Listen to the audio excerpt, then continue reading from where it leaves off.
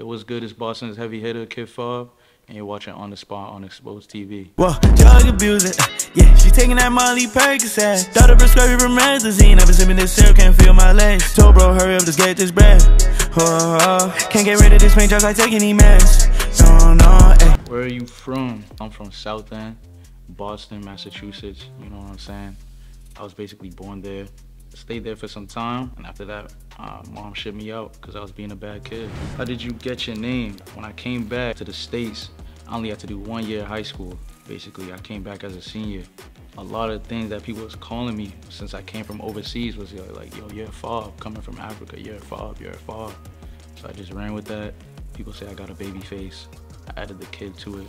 Kid Fob. One thing you want people to know about you. I'm a very religious person. I put God first in everything I do. I feel like he gave me a purpose to fulfill, and that's what I'm fulfilling right now through this music, making people feel happy, making people feel good, making you not feel sad. You watching this right now? Smash or pass, Young Miami or Saweetie?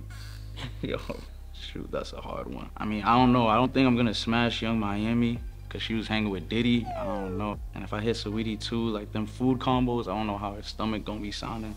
Dang. I don't know. I might just have to say it's slow for both of them. I ain't gonna lie. What's your favorite song you made so far? Let me see, that's a good question. My favorite song I made so far was probably Going Down. I made that on the project, my first mixtape that I made. Yeah, I should go stream that, check it out. Very good song. What inspired you to do music? Dang, that's another good question too. Well, basically, I've really just been listening to hip hop for not too long.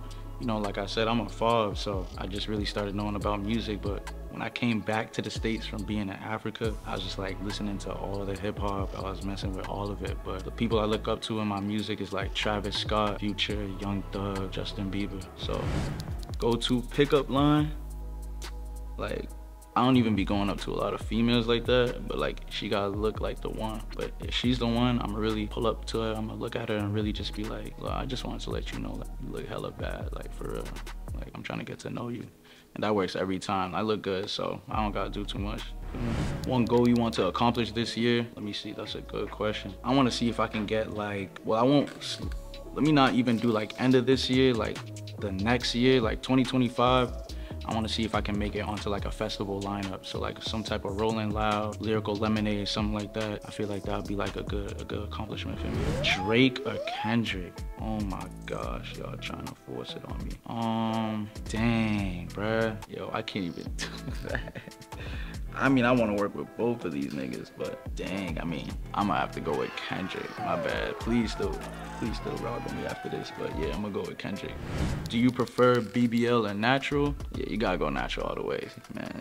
These girls think we want BBLs, man, but natural, you good. You look good. You know, women should be proud of their body, you feel me?